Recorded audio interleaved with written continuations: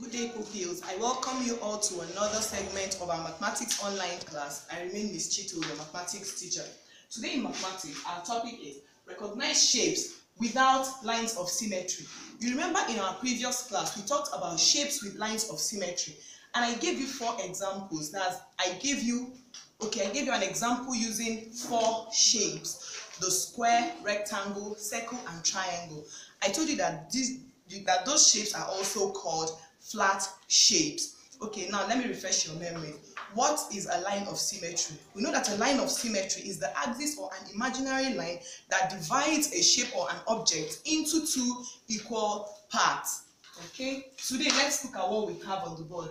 2 shapes that have no lines of symmetry are the scalar triangle and the irregular quadrilateral. Let's take that again.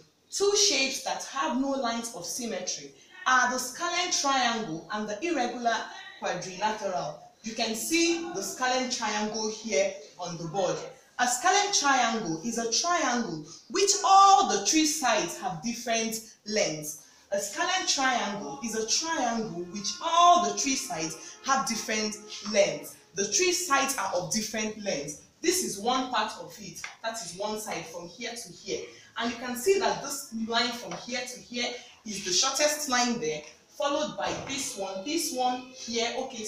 This one here is actually shorter than the one we have here.